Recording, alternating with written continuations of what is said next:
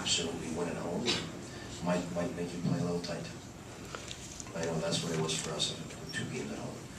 The first periods at home were not the way we wanted to play, and I guess it's happening to everybody. Guy, how important was Rolly's first 15 minutes, first period, so you kind of found your footing a little bit? Well, Rolly's, Stamkos, Gagne's, I mean, Rolly played a good game, but we needed a few guys to step up, the guys that hadn't stepped up to their full potential, and Rolly was one of those guys, and Gagne was another one, and Stamkos was another one, and I'm really happy for Stamkos because the last game, I thought he played a great game, and it just didn't pay off for him, and today it's paying off. So, like I always say, take care of the process, the result will come, and he was a major warrior last game and this game, and I think this kid's figured out what the playoffs are all about. I knew at some point, because he's got character, I was just hoping it was this year. Coach, the Penguins talked a lot about early in the playoffs. Back here, Coach. Oh, sorry about that. No problem. They talked about keeping your players out of the crease, out of Marc-Andre's way, net front presence. Were you guys able to get to the net better tonight than the rest of the series? Because it seemed like every goal, it was right in front. You know what, I think it might have been similar in the other games, but the difference is tonight we shot. We shot in some instances that the last games we didn't. We were waiting for a better play all the time, and we got back to our identity, and with the shots on net come rebounds, and with the rebounds, if you've got the guys around the net, well, that can certainly pay off, and it did. But, we're a team that drives the net a lot, so we didn't change anything.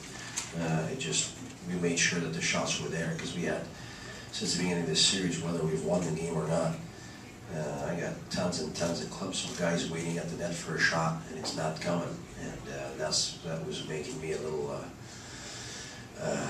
mad the last 2 games. And if you score or you don't score, the idea is still take care of the process.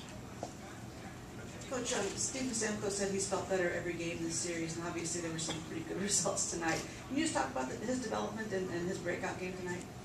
Well, to me, his breakout game was the last game. It wasn't tonight. His breakout tonight is the result of the goals, but the last game to me was when he figured it out.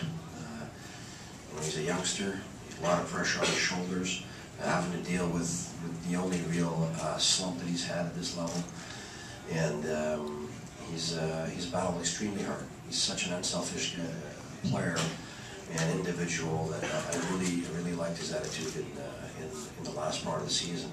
Even though he was having a hard time scoring, he was still battling with the players, focusing on the small details and sticking with it. I think that the fact that he scored goals today is just a result of him going to the net a lot more often instead of trying to wait for an outside shot. And he knew that. It's just for him trying to be consistent at it, and did a great job. But he was great defensively. He had poise with the puck. He played hard on the boards, and I could put him out there at any moment to take a face-off. And so that's what we're going to ask of him now and in the future.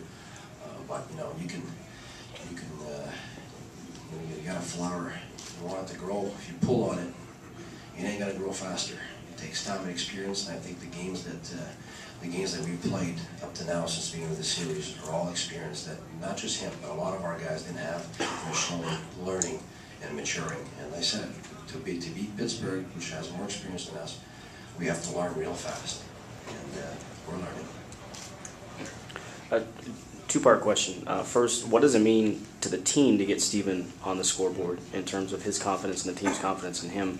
And the second part is, we've seen so many comebacks in this playoff series from large deficits, but in this series, first goal wins. Is there a difference in this series why that's been? Yeah, you know what? I always say it. It's about desperation every game. So to me, the clock goes back to 0. Like, I'm already thinking of the next game now, and whether we score the first goal or not, it can't change our game. And I think with our team, when we scored the first goal, it made us breathe a little bit more, made us more poised with the puck, and that's the effect. But right now, we're searching for